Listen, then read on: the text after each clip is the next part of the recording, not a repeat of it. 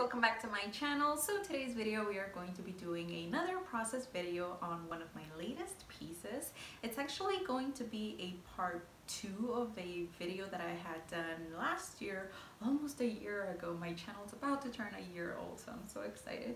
It's actually this piece right here, and this one I'm gonna leave it up in the cards right here. And this is the first one that I did with kind of like that lovebirds theme to it. And today we are going to be doing part 2 of that, if you will. We are going to be doing this piece right here, and it's kind of like a step up from this piece right here. We are going to be getting into more details when it comes to the tree, when it comes to the birds, and just creating something a little bit more beautiful. I am aware that this is a lot of color going on, but I really hope you guys enjoy this tutorial and how we came up with this one. We included a quote on there, very beautiful flowers, a lot of different details and texture and techniques in this video. So yeah, if you want to stick around and see how we came up with this piece, then please keep on watching.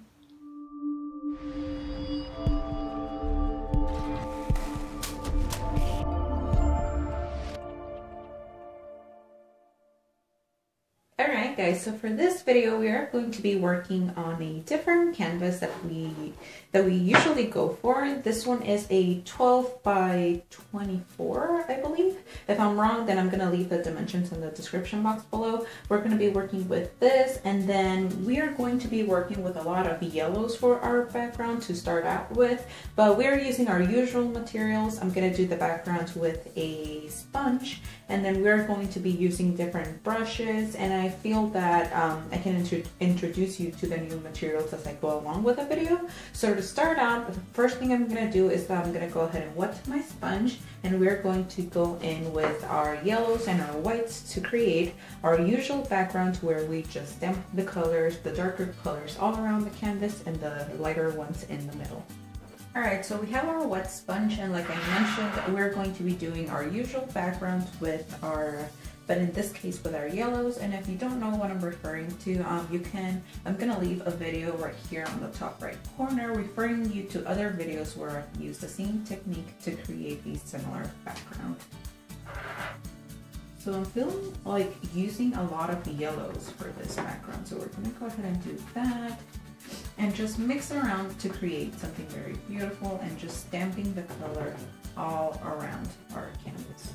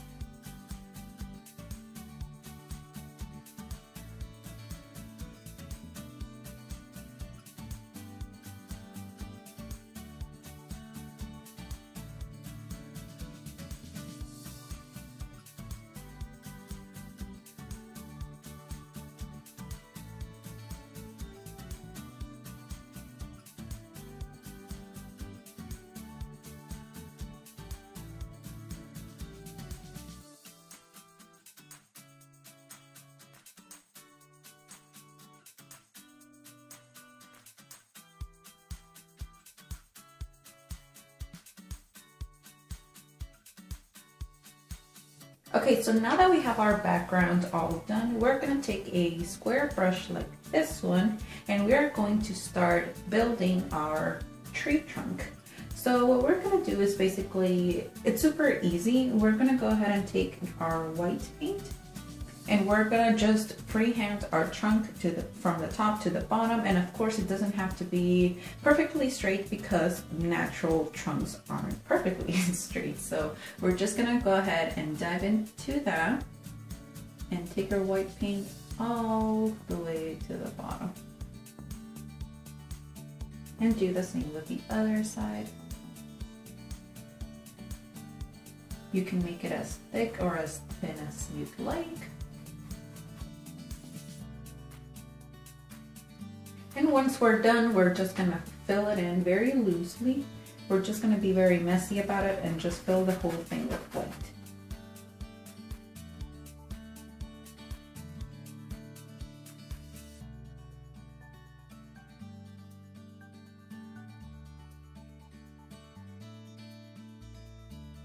Okay, so now that we have that filled in, I'm feeling like doing a little bit of branches, sort of like small little branches, like peeking through the sides, and of course our main one where the lovebirds are going to be sitting on. So for that, we're just gonna eye it and just feel, you can just feel where you want your branches to be. So for me, I'm thinking of doing one peeking through here.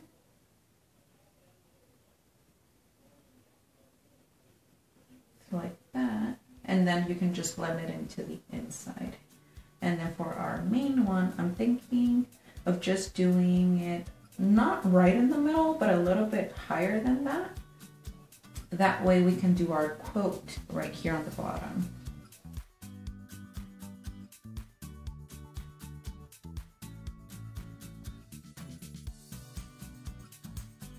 Okay guys, so now that we have our tree trunk down, we're gonna go ahead and jump into the highlights and shadows of our piece. And that's really what's gonna pretty much bring our piece to life. So what we're gonna do is take the same brush. We're still working with the same brush as we worked with the trunk. We're gonna wet it a little bit.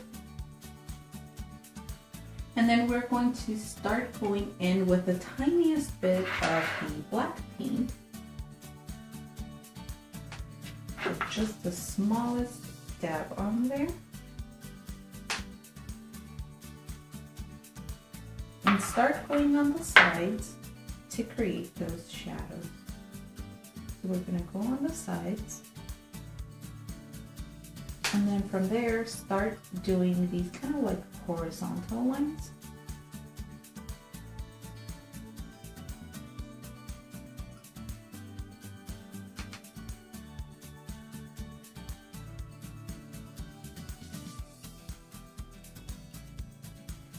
So for this part, you want your brush to be wet enough so that it'll drag the paint, but not as wet or dry enough so that it'll still blend easily.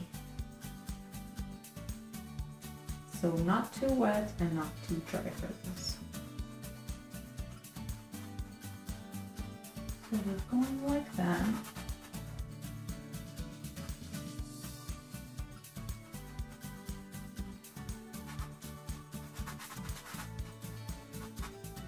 And blending that into the background piece. And if you need to, you can also grab a little bit of white and just go in between the crevices and just start creating the same side to side pattern to create that beautiful texture of the trunk. And it's in this part that you really want to take your time with these textures, because the more that you spend time on it, like with any painting of course, the more time that you spend on it, the more realistic you can make it look. Of course, the more details, the better.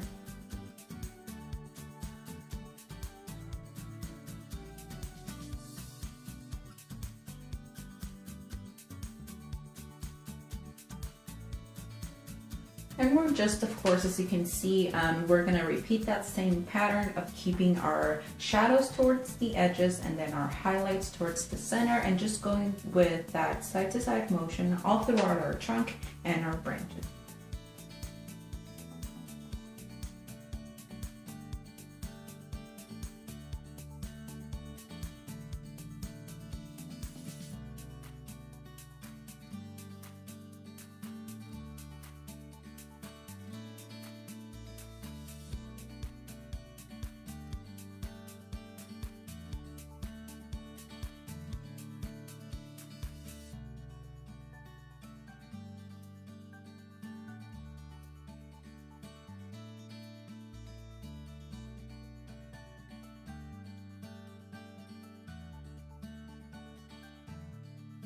Okay, so this is what we have so far, and now we are going to switch up to the smaller brushes just to add a little bit more definition and a little bit more depth, more detail into our tree.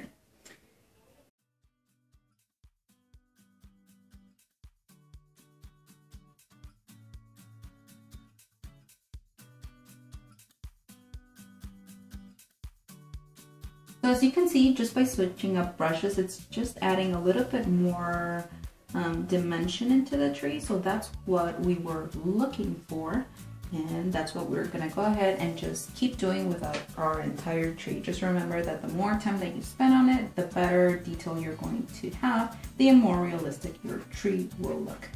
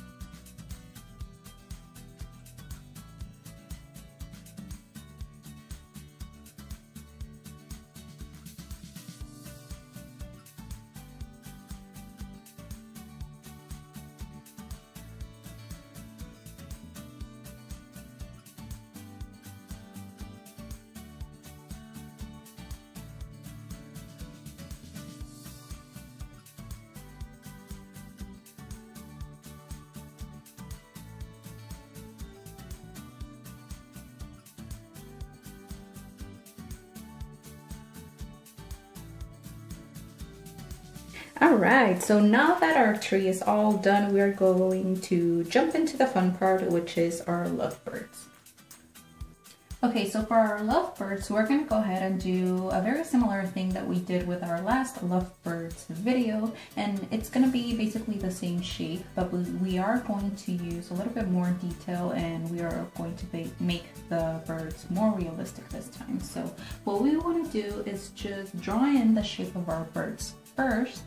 And for that, we're going to go in with the same small brush that we went in, the one that I just showed you, and just freehand the shape of the birds. And what you want to do is just do a circle for a head, like so.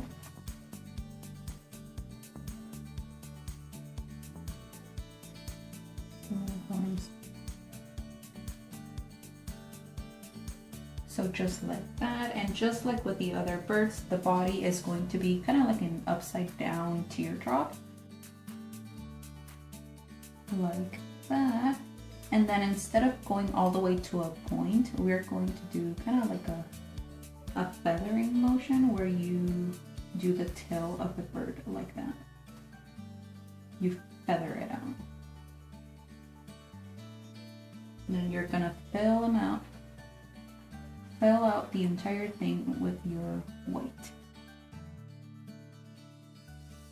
Okay, and now again, to make it a little bit more realistic than that, we are going to do another shape on top of it. So it's going to go from here.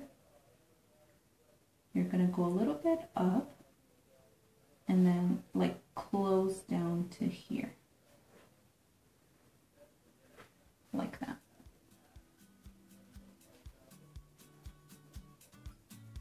And now with your shadows, when you go in with your shadows, you're going to do a shadow right over here so you can differentiate the two. Go like that. And of course, the last thing with our body is the beak.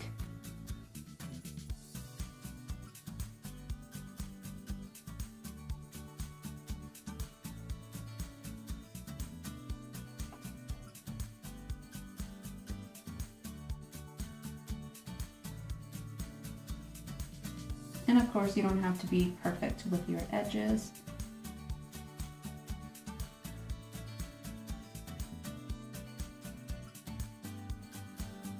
Alright, so that's one down, and now we're going to position the other one, just flip to the other side. So we are going to be kissing on the branch, really cute. And we're going to position the other one, just kind of like this. So same thing, we're going to do a circle for the head.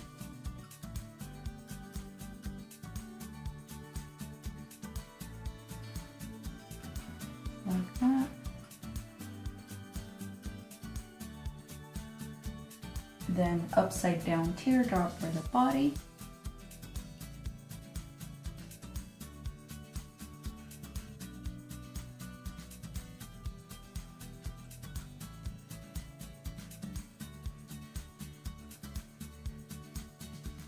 Like that, and feather out at the bottom.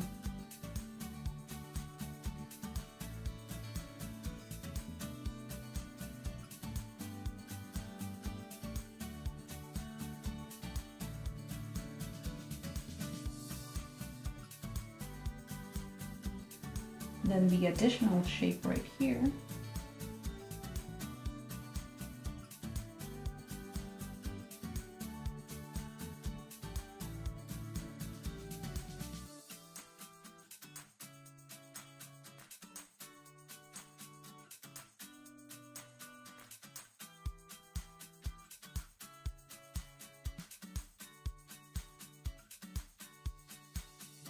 And then fill out the entire body.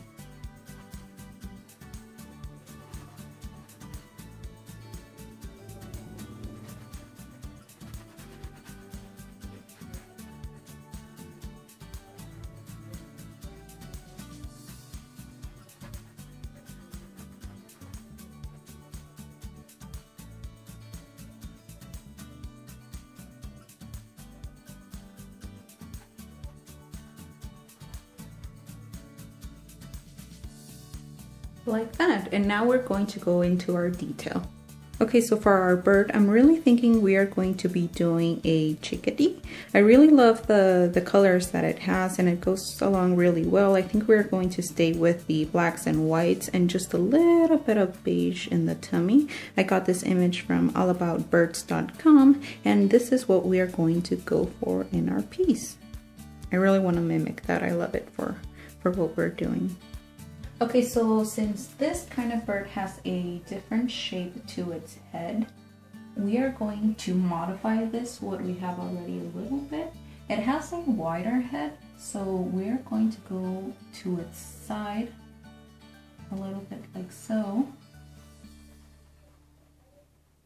It's a little bit wider, and then I'm noticing that its tail, it's a little bit longer and thinner, so we are going to go little bit longer than what we had, like that. And we're gonna do the same thing with the other one, just kind of widen its head a little bit, like that. And then elongate the tail.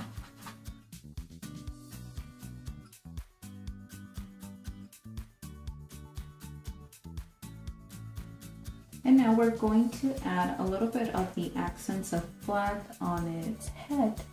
And I see that it has black right here on the top and a little bit on the bottom too, like close to its neck.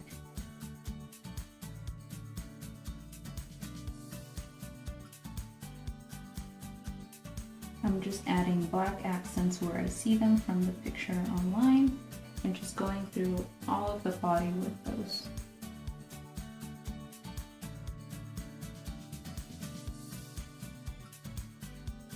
I'm mixing up just the tiniest bit of brown into our white for the body. And we're going in with that. Adding a little bit more of a blend of color, like that.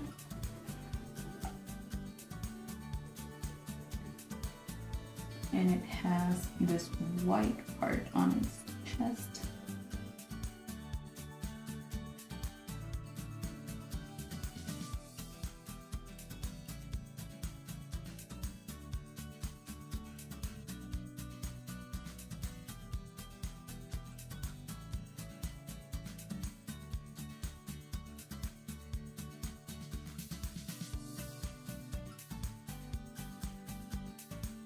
Okay, so now the exact same thing that we did with this one right here, we're gonna mimic that and do it with the other bird.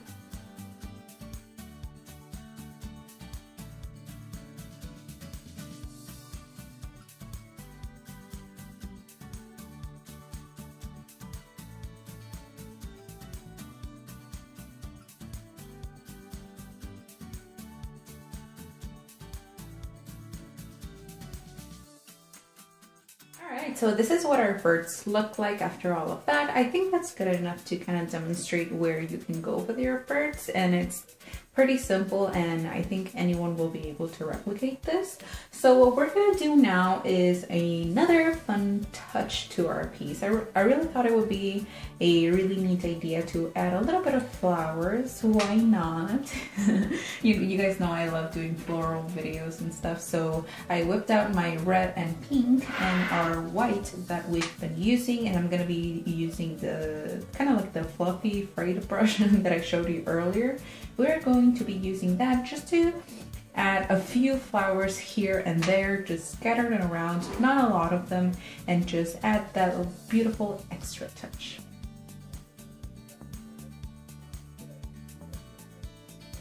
So what I usually do with my brushes is dip into the white and dip into like the pink or whatever color you're going to do your flowers.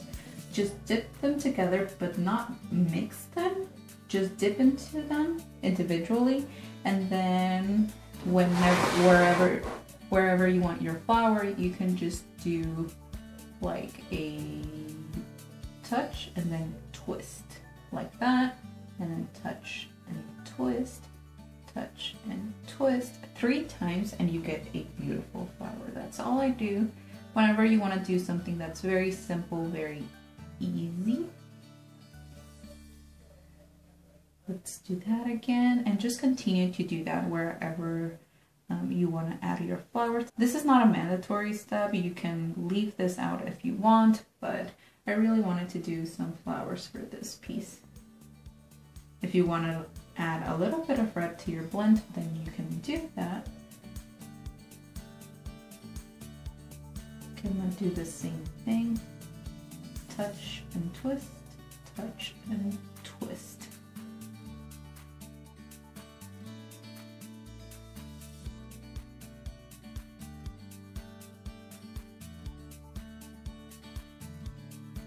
I really like how the flowers are turning out with the red, so I'm going to continue to do that.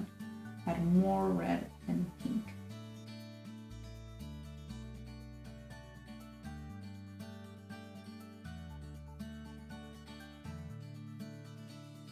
And I'm just adding a little bit of extra touches all around our piece, and it's pretty simple. You just touch and twist like that, touch and twist like that, and it creates the shape of a very beautiful petal.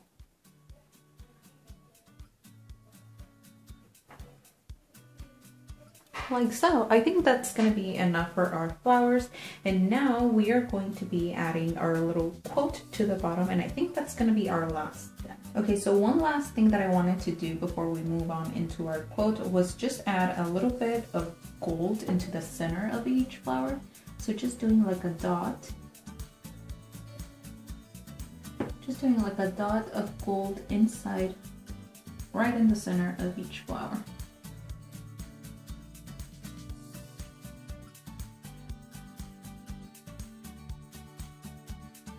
Alright, so now we can move on to our quote.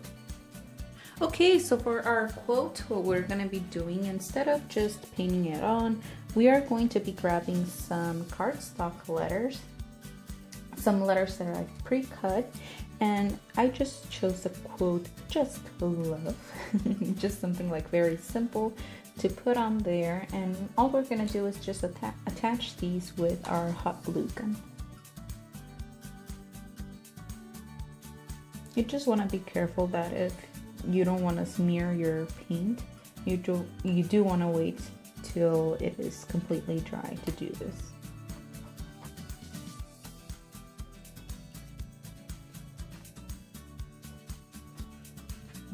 Okay, so let's position this to where we want it. I think that's a little bit too low.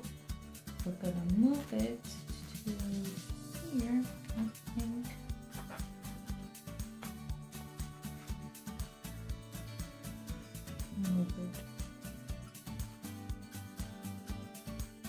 I think that's a much better position, so all we're gonna do is again just attach it on with our hot glue gun.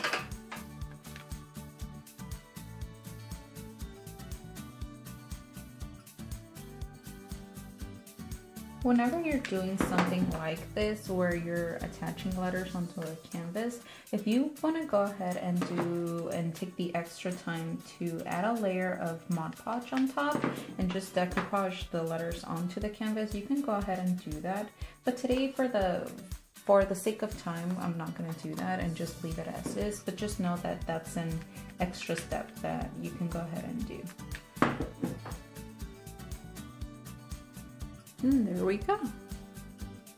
Now for the very last step, I'm just adding my signature to the bottom, and you can do so as well.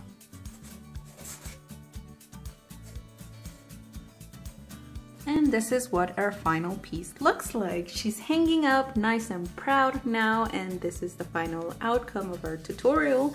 I really hope you guys enjoyed this, and I really hope you give it a shot at home. And if you do, don't forget to tag me on social media. I'd love to see your work and the pieces that you guys come up with. I really hope this tutorial was helpful. But as always, if you have any questions, let me know. I'll be more than happy to help you out. And yeah, thank you so much for watching. I hope you enjoyed. Don't forget to subscribe to my channel, hit that notifications bell as well. That way you'll be in the know whenever I post a new video on my channel. It'll alert you with a notification. So yeah, do that, and also give this video a big ol' thumbs up. Thank you so much for being here. Don't forget to come back for more videos like these. And if you have any suggestions for future videos, I'd love to know as well. Hope you have a wonderful day, and I will see you all on my next video. Bye guys.